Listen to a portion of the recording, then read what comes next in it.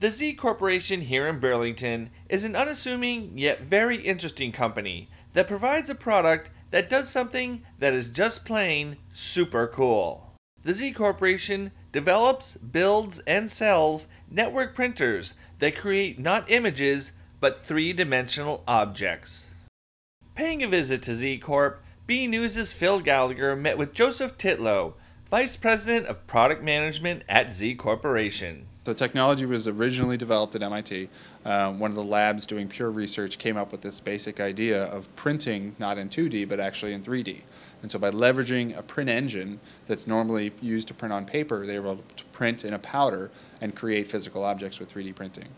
So the very base of the technology was developed there. Z Corporation was founded specifically to take that technology and kind of make it into a public company that can bring this technology to the public. So this is right out of the science fiction book. You make a picture of it and then you create it? Yeah, it's really incredible. Anything you can design in a computer. So if I can open up a computer, create a three-dimensional design of something, I can now hit print and create a physical object, something you can hold in your hand. An actual tangible thing comes right out of our machine, and you're able then to use it for any number of kind of reasons. From shoe companies to the medical industry, to Formula One racing and aerodynamics, Z-Corp is improving market productivity. Anybody that you think of as manufacturing a tangible object, designing a tangible object, is kind of a prospect or an existing customer of ours.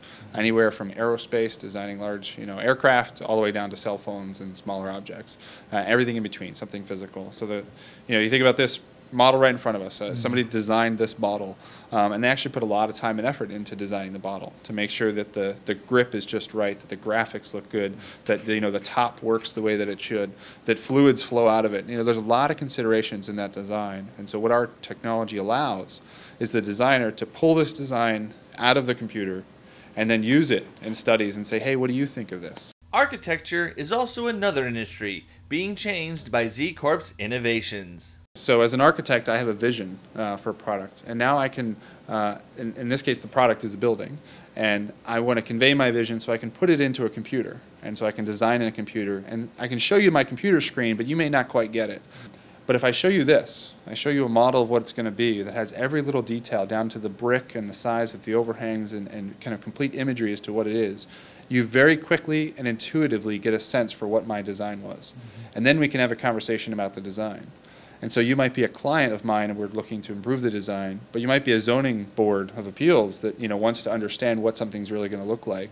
And if you're just going with sketches or printouts or a computer screen, it doesn't always come across as completely as it could with a full kind of color, highly detailed three-dimensional model. Okay, well, you're in Burlington. You've been here for a while. You moved up to 2nd Ave. Apparently, you're going to be expanding further. What do you find interesting about being in Burlington? Oh, we love being in Burlington. I mean, I think just being at the center of what seems like this, I think it's the technology corridor here, all the great facilities that are around. We certainly really like being in Burlington. We originally were founded and a company was started in Somerville and then came out to here to be a little bit more convenient location, a little bit larger building. As you said, we needed to grow. And so this is our 2nd location in Burlington. We're actually, as we continue to grow, looking for a 3rd location, and we're trying very hard to make it still in this area in Burlington. With the exponential advancement of technology these days, 3D printers may become more and more common, and someday you may even have one in your home.